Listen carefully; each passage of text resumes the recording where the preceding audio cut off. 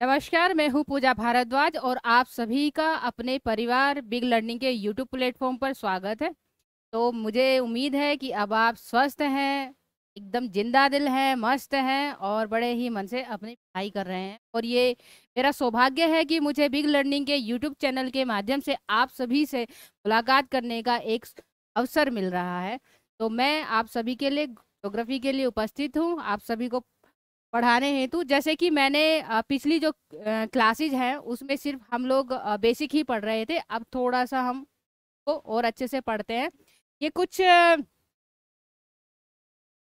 Facts हैं जो मैंने इसके माध्यम से आपको पढ़ाने का मैं प्रयास करूंगी। थोड़ा सा मैप के माध्यम से जब आप पढ़ लेंगे तो आपको इन चीज़ों को याद करने में और समझने में बहुत ज़्यादा आसानी होगी। देखिए, जैसे कि मैंने पिछली क्लास में भी आपको कहा कि अगर आपको ज्योग्राफी पढ़नी है तो उसमें आप मैपिंग सेक्शन को साथ में लेके चलिए।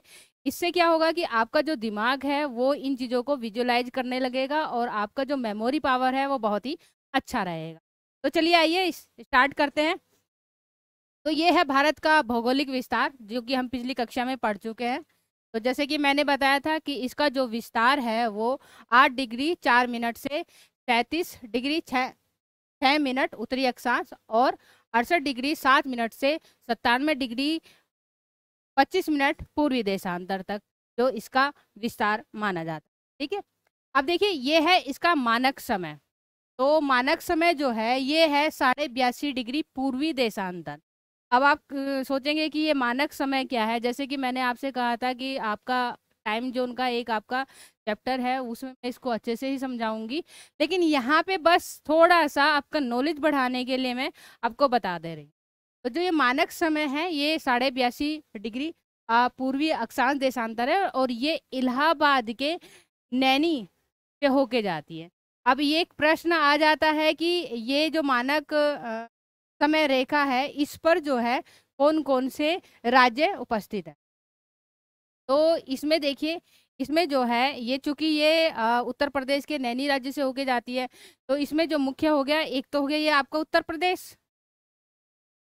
ठीक है, एक हो गया ये आपका उत्तर प्रदेश। दूसरा जो है ये है आपका, यहाँ से अगर आप जाएंगे, ये दूसरा है एक आपका मध्य प्रदेश। ठीक है, दूसरा है मध्य प्रदेश। तीसरा जब आप और नीचे आएंगे तो ये है आपका, देखिए, छत्तीसगढ़, ये तीसरा हो गया। और फिर जब और नीचे जाएंगे तो ये है आपका उड़ीसा, ये चौथा नंबर। और फिर और नीचे आएंगे तो ये है आपका पांचवा, ये है आपका आंध्र प्रदेश। तो कुल मिला के जो भारत की जो मानक समय रेखा है वो जो है 5 राज्य से होके जाती है। असल में है क्या, ये है कि देखिए एक पूरे विश्व में एक टाइम निर्धारित करने के लिए कुछ चीजें हुई। ठीक है, ये एक जस्ट कहानी है, समझ कि भाई आप पूरे विश्व में हम टाइम कैसे देखेंगे। ठीक है ना, तो उसके लिए क्या माना गया कि भाई जो लंदन है, लंदन में ग्रीनविच नाम का एक स्थान है, तो वहां पे अंतरराष्ट्रीय मानक समय रेखा को मान लिया गया। ठीक है, अब भारत में क्या है, भारत में चूंकि वहां का अलग है यहाँ का अलग है, तो भारत में क्या है कि भारत में 82.5 डिग्री पूर्वी देशांतर को माना गया। तो ये जो है 5 राज्यों से होके जाएगी। मान लीजिए यहाँ पे ये है, ये जो है ये 5 राज्यों से होके जाएगी। तो ये एक आपका एक फैक्ट हो गया। दूसरा एक था जो हमने कर्क रेखा के बारे में पढ़ा था पिछली कक्षा में। तो मैंने पिछली कक्षा में भी आपको बताया था कि कर्क रेखा जो है वो भारत के लगभग बीचों बीच से होके जाती है। और ये प्रश्न आ जाता है कि भाई कर्क रेखा पर कितने राज्य स्थित हैं। तो ये हैं 8 राज्य स्थित। तो 8 राज्य एक बार देख लेते हैं। देखो, ये है गुजरात, ये मैं इसको हटा देती हूँ। तो ये एक हो गया आपका गुजरात, फिर हो गया, ये हो गया आपका, दूसरा है आपका ये राजस्थान। ठीक है, तीसरा तीसरा हो गया आपका ये मध्य प्रदेश। चौथा ये है आपका छत्तीसगढ़। फिर ये आएगा पांचवा, पांचवा पांचवा कौन सा है आपका,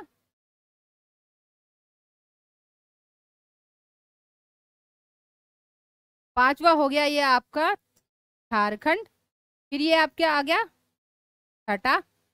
छठा जो है ये हो गया आपका, सॉरी ये आपका जो है 12 से कर देती हूँ, ये तीसरा हो गया। ये नंबर 4, ठीक है।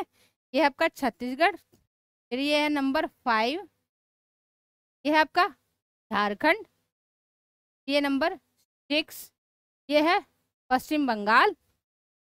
ये नंबर 7 छोटा सा जो है ये है त्रिपुरा। और ये जो है नंबर 8, ये है आपका मिजोरम। तो जो कर्क रेखा है, कर्क रेखा पर इतने राज्य जो है अवस्थित, ठीक है। यहाँ पे भी मैंने दे दिया है, आप इसको जो है यहाँ से नोट कर सकते हैं। ये जो थोड़ा सा ये जो पैर लिखा है इस पे पर कर लीजिएगा आप, ये गलती से हो गया होगा, ठीक है। तो ये हो गया। अब जैसे कि मैंने पिछली क्लास में बता दिया था स्थलीय सीमा कितनी है, तो स्थलीय सीमा जो है आपकी, टोटल जो स्थलीय सीमा है वो है 15,200 किलोमीटर। इधर से जाएंगे 2,933 किलोमीटर, उत्तर से दक्षिण आएंगे तो ये होगी 3,214 किलोमीटर। अगर आप तटीय क्षेत्र का देखेंगे, ठीक है, तो तटीय सीमा 6100 किलोमीटर है। लेकिन अगर आप इसमें यहाँ जो छोटे छोटे जो ये द्वीप हैं, लक्षद्वीप, मिनिकॉय इधर है, अंडमान निकोबार इधर है ना। जब आप मैप में देखेंगे ना तो आपको ये सब दिखाई देगा, ठीक है। तो अंडमान निकोबार इधर है बंगाल की खाड़ी में, लक्षद्वीप, मिनिकॉय जो द्वीप हैं ये हैं आपके अरब सागर में, ठीक है। तो इनकी भी तो तटीय सीमा है, तो इनकी मिला के और इसे मिला के कितनी आपकी 7,516.6 किलोमीटर। और अगर पूछा जाए कि टोटल कितना है, अगर प्रश्न आ जाए तो ये हो गया 22,716.6 किलोमीटर। तो ये एक मोटा मोटी थोड़ा सा आपके पास नॉलेज हो गया भारत का भौगोलिक विस्तार। और पिछली कक्षा में आप देखेंगे तो ये और अच्छे से एक्सप्लेन किया गया है। अब देखिए अगला देख लेते हैं। और जानते हैं भारत को, थोड़ा थोड़ा और जानेंगे ना तो धीरे धीरे इन्फॉर्मेशन अपने आप बढ़ती चली जाएंगी।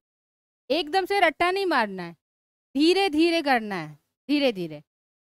तो ये देखिए, ये है देश की चतुर्दिक सीमा अंतिम बिंदु। तो ये जो ये पूरा भारत है ना, तो इसका लास्ट बिंदु क्या होगा, है ना। तो वो प्रश्न आ जाता है कि इसका जो उत्तरम बिंदु है वो कौन सा है, दक्षिणतम बिंदु कौन सा है, ठीक है ना, पश्चिमतम बिंदु कौन सा है, पूर्वोत्तम बिंदु कौन सा है, ठीक है। तो अब इसमें हम मैप के थ्रू इसको समझ लेंगे। वैसे तो यहाँ पे लिखा ही गया है, अब यहाँ से आराम से पढ़ सकते हैं, याद कर सकते हैं। दक्षिणतम बिंदु इंदिरा पॉइंट है, उत्तरतम बिंदु आपका इंद्रकोल है पश्चिमतम बिंदु आपका गौर होता है, ठीक है। और पूर्वोत्तम बिंदु है किपुतो, अरुणाचल प्रदेश। लेकिन इसको हम थोड़ा सा मैप में भी समझ। तो ये देखिए, अब तो पता ही होगा। अब तो देखो जम्मू का, अब तो जैसे कि मैंने बताया कि जो नया जो केंद्र शासित प्रदेश है लद्दाख, तो लद्दाख हो गया है अब तो ये जो आपका जो अंतिम बिंदु है उत्तर की दिशा में, जब ये देखिए ये दिशा हो गई, ये होगी आपकी पूर्व दिशा हो गई, ये आपकी पश्चिम दिशा हो गई, है ना, ये आपकी उत्तर हो गया नॉर्थ, और ये आपका जो है साउथ हो गया। तो जब हम यहाँ जाएंगे, यहाँ हमें जो पॉइंट है भारत का लास्ट वाला, उसका नाम रखा है इंदिरा कॉल। देखो इसको याद करने में बहुत आसानी रहेगी आपको, इंदिरा जी के नाम पे है, ठीक है, इंदिरा कॉल। तो जो इसका उत्तरतम बिंदु है वो है आपका इंदिरा कॉल। लेकिन जो दक्षिण का बिंदु है, दक्षिणतम बिंदु, ये तो ये स्थल है ना, ये मुख्य भूमि है। तो अगर आप मुख्य भूमि पे जाएंगे तो यहाँ आपको केप कोमोरिन मिलेगा। केप कोमोरिन कहाँ मिलेगा, ये कन्याकुमारी में।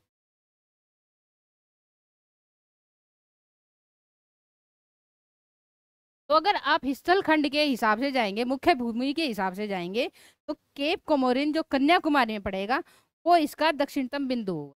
लेकिन हमारे पास जो है द्वीप समूह भी तो है, तो ये आपका जो ये अरब सागर है, इसमें ये द्वीप समूह है। इधर है अंडमान निकोबार, ठीक है, ये है आपका अंडमान निकोबार।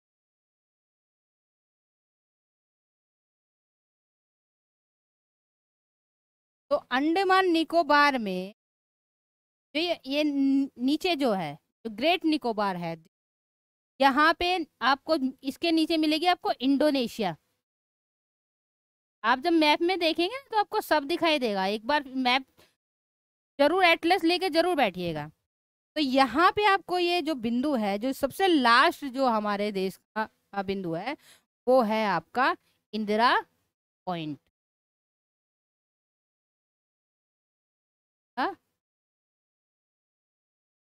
पॉइंट, ठीक है। तो उत्तरतम बिंदु कौन सा हो गया आपका, सबसे लास्ट वाला उत्तर की साइड में इंदिरा को, दक्षिण में जाएंगे तो आपका हो गया इंदिरा पॉइंट। और ये कहाँ पड़ेगा, अंडमान निकोबार में। और अगर आप स्थल भूमि पे जाएंगे तो ये है केप कोमोरिन, ये होगा कन्याकुमारी में। तो आपके तीन बिंदु जो हैं, तीन बिंदु मैंने एक्सप्लेन कर दी। तीन बिंदु कौन से, एक तो इंदिरा कोल, एक आपका इंदिरा पॉइंट, एक आपका केप कोमोरिन, ठीक है। अब नेक्स्ट देखते हैं।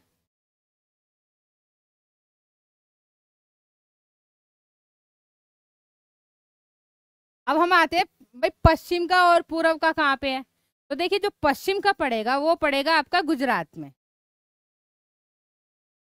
ये गुजरात है, तो गुजरात में गौरमोता,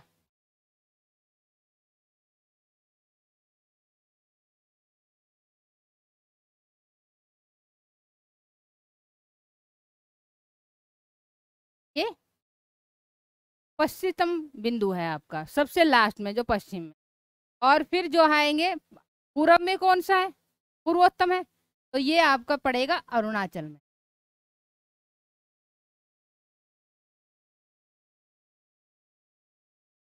और है क्या ये,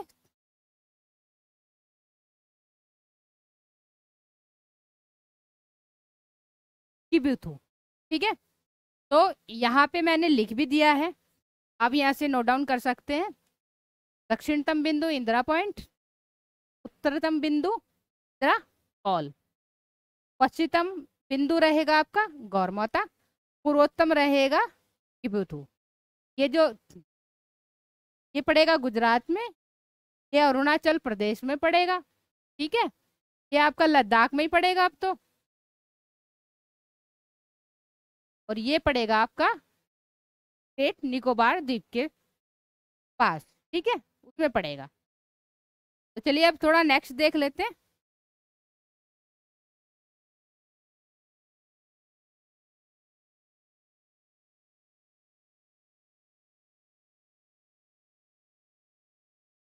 अब देखिए यहाँ आ जाते हैं। अब हम और ज्यादा जानेंगे। ये भारत है, भारत का मानचित्र है, जैसे कि क्लास में मैंने पहले ही से स्पष्ट किया कि आज जो है आप मैप के थ्रू पढ़ने वाले, तो मैं मैप में ही समझाऊंगी ताकि आपको चीज़ों को समझने में, याद करने में दिक्कत ना हो। तो ये देखिए, ये भारत है, इस भारत का मैप देखिए आप। ये भारत हो गया, ये आपका पाकिस्तान हो गया, ये चीन हो गया, इधर ये बांग्लादेश हो गया, ठीक है, ये यहाँ पे अफगानिस्तान हो गया। तो ये पूरा भारत का नक्शा है, ठीक है। अब इसमें ये देखिए, अंतरराष्ट्रीय सीमा बनाने वाले जो कुल राज्य हैं, जब आप इसमें राज्य देखेंगे तो आपको उनकी संख्या जो है 17 मिलेगी। अभी हमारे इसमें एक जो है टॉपिक होगा भारत का पड़ोसी देश, ठीक है। तो उसमें भारत की जो राजनीतिक सीमा है, किस किस देश से मिलकर बनी है, राजधानी क्या है, उसकी मुद्रा क्या है, तो इस तरह के प्रश्न आ जाते हैं। अभी मैं आपको आज सिर्फ हल्का फुल्का कराने वाली हूँ ताकि आपके सर में दर्द ना हो, ठीक है। आप धीरे से पहले इसको जानिए, जैसे जैसे आप जानते जाएंगे ना, ऐसे ही आपको चीज़ों को याद करने में, समझने में आसानी होगी। जितने आसानी चीज से जितने आसान तरीके से आप चीजों को समझ जाएंगे ना, उतना ही आसान होगा उन्हें याद करना। तो अभी मैं बस सबको समझा भर रही हूँ। अच्छे से जो पढ़ाऊंगी वो पूरा एक बाकायदा एक टॉपिक रहेगा भारत के पड़ोसी देश का, उसमें आप अच्छे से समझें। तो यहाँ देख लीजिए, ये अंतरराष्ट्रीय सीमा बनाने वाले कुल राज्य है 17, और जैसे कि मैंने बताया था कि भारत का जो क्षेत्रफल है वो कितना है, 32,87,263 वर्ग किलोमीटर। और ये पूरे विश्व का कितना है, 2.4%, 2.42%, ठीक है। और क्षेत्रफल की दृष्टि से भारत का जो स्थान है वो है पूरे विश्व में 7वां, ठीक है। तो अब ये देखिए, भारत की अंतरराष्ट्रीय सीमाएं हम देख लेते हैं। तो सबसे पहले हम आते हैं भारत और अफगानिस्तान। तो भारत और अफगानिस्तान, ये देखिए, ये है भारत, और यहाँ ये एक छोटा सा यहाँ यहाँ पे की जो सीमा है ये अफगानिस्तान से मिलती है। इसमें क्लियर नहीं दे रखा, थोड़ा सा आपको इसमें क्लियर आ भी नहीं रहा है, तो आपको मैं दूसरा मैप दे दूँ। तो यहाँ पे जो है भारत की जो सीमा बनती है, ये इधर ये जो है अफगानिस्तान है छोटा सा, और इधर जो है आपका, ये है आपका पाकिस्तान। तो भारत और इधर जो आप आएंगे ये है, देखिए आपका नेपाल, ठीक है, ये नेपाल है, और ये जो है ये भूटान है, और ये है आपका बांग्लादेश, ठीक है। तो ये इस तरीके से इसमें क्लियर नहीं दे रखा है, तो मैं जो है दूसरा इसमें मैप यूज करूंगी। ये हो गया आपका चीन। तो समझ लेते हैं, जो डूरंड रेखा है, डूरंड रेखा है पाकिस्तान और अफगानिस्तान के बीच, पाकिस्तान और अफगानिस्तान के बीच। ये थोड़ा सा मुझे फैक्ट चेक करना होगा, मुझे इसमें थोड़ा सा डाउट है। अभी हम पहले मैकमोहन रेखा के बारे में देख लेते हैं। तो जो मैकमोहन रेखा है वो है भारत और चीन के बीच। तो ये भारत है, ये भारत है, और ये जो है चाइना है, ठीक है। तो भारत और चीन के बीच में जो रेखा है वो है मैकमोहन रेखा, ठीक है। अब इधर आओ, इधर देखिए पाकिस्तान, पाकिस्तान के ये जो ये वाली जो है, ये देख रहे हैं, ये है रेड क्लिफ, यही है रेड क्लिफ। तो ये रेड क्लिफ जो रेखा है ये है भारत और पाकिस्तान के बीच में।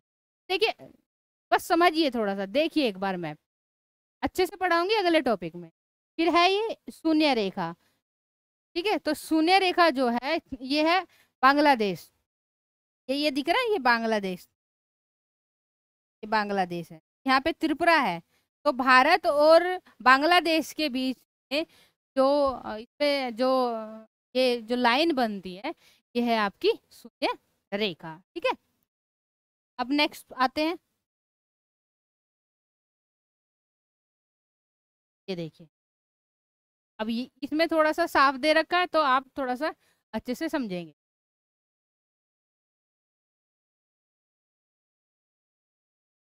तो अब मैं इसमें आपको बताऊंगी तुरंत रेखा कौन सी है, उसमें मैं आप मैप सही नहीं था तो मैं आपको उसमें बता नहीं पा रही। ये देखिए, ये डूरंड रेखा है, तो आप देख रहे हैं ना, ये भारत और अफगानिस्तान के बीच में ये डूरंड रेखा है। तो ये है देखो अफगानिस्तान, ये है पाकिस्तान, ये है भारत, ये है नेपाल, ये भूटान, ये जो देख रहे हैं आप ये है बांग्लादेश, और ये जो देख रहे हैं ना ये जो शून्य रेखा जो मैं आपको दिखा रही थी ये है त्रिपुरा। तो त्रिपुरा तो भारत, भारत ही तो है त्रिपुरा। तो अगर भारत और पूछा जाए कि भाई भारत और बांग्लादेश के बीच कौन सी ये रेखा आती है, तो ये शून्य होगी, ठीक है। ये आपका इधर म्यांमार है, ये इधर आपका। तो ये जो भारत है, तो भारत की जो सीमा है आखिर ये कितने देश हैं, तो आप ये देख लीजिए मैप से, ये हो गया भारत। अच्छा देखिए एक चीज और, मैप को देखना आना बहुत जरूरी है। तो मैप को देखते वक्त ये ध्यान रखिएगा कि या तो आप ऐसे चल जाए या आप ऐसे चले, तो इससे क्या होगा कि आपको जो है आसानी रहेगी चीज को याद करना। तो जैसे आप यहाँ से देखना शुरू करें, तो यहाँ देखिए, एक तो ये आपका पाकिस्तान हो गया, एक ये हो गया आपका अफगानिस्तान, एक हो गया आपका ये चीन, इधर हो गया ये आपका नेपाल, इधर हो गया ये आपका भूटान, और ये हो गया आपका बांग्ला। अब यहाँ पे देखिए ये घटते क्रम में है कि भाई सबसे ज्यादा किसके साथ है। तो भारत की जो सीमा जो बनती है सबसे ज्यादा, वो बनती है बांग्लादेश के साथ, ये बांग्लादेश है। और भारत की जो सबसे कम जो बनती है वो बनती है अफगानिस्तान के साथ। ठीक है, तो ऐसे क्वेश्चन आ जाता है कि भारत का जो है सबसे ज्यादा सीमा किस देश के साथ बनती है। वो जो है सबसे ज्यादा जो है देखिए इसी के साथ लगी हुई है बांग्लादेश, और सबसे कम लगी हुई है अफगानिस्तान। और बाकी ये है नंबर 2 पे चीन है। ये चीन, चीन को देखा, चीन कहाँ से कहाँ तक है। चीन को ये यहाँ से, और आप ये देखो ये यहाँ तक है। ठीक है, ये चीन है। मैं ये सीमा आपको क्या दिखा रही हूँ, ये जो है ना ये चीन के साथ लगी हुई है, और ये है आपका अरुणाचल प्रदेश में। और ये यहाँ से जो है, यहाँ से ये यहाँ से है अफगानिस्तान के। ठीक है, समझ रहे हैं। अब नंबर 2 पे फिर आपकी आ जाती है चीन के साथ। फिर नंबर 3 पे आप देखिए ये जो है यहाँ से ये वाली सीमा, आपका जो ये राजस्थान और गुजरात ये सारा एरिया आ गया, जम्मू कश्मीर। ठीक है, और ये जो आपका पंजाब आ गया है ना, आपका राजस्थान आ गया, आपका गुजरात आ गया। तो ये जो सीमा है ये पाकिस्तान के साथ लगी है। तो पाकिस्तान के साथ जो लगी हुई है, अगर आप क्रम देखोगे तो तीसरा नंबर जो है पाकिस्तान का आ जाता है। फिर चौथा नंबर में आप ये देखिए नेपाल को देखें, ये नेपाल है ना, ये नेपाल है। तो ये जो सीमा लगी हुई है नेपाल के साथ, ये चौथे क्रम पे आ जाती है। फिर देखिए इधर आइए, ये है देखिए यहाँ से यहाँ तक तो देखिए आपके चीन से लगी हुई है। यहाँ से ये जो सीमा लगी हुई है ये है म्यांमार। तो ये म्यांमार जो है इससे जो है ये आपका जो है नेक्स्ट नंबर। और फिर ये है जो आपका भूटान, छोटा सा। लेकिन अगर आप ये कहें कि भाई सबसे ज्यादा किसके साथ सीमा लगी हुई है, तो वो बांग्लादेश के साथ है। और सबसे कम जो सीमा लगी हुई है वो लगी हुई है आपकी अफगानिस्तान के साथ। तो मुझे उम्मीद है कि आप जो है प्रश्न को गलत नहीं करें। नेक्स्ट देख लेते हैं।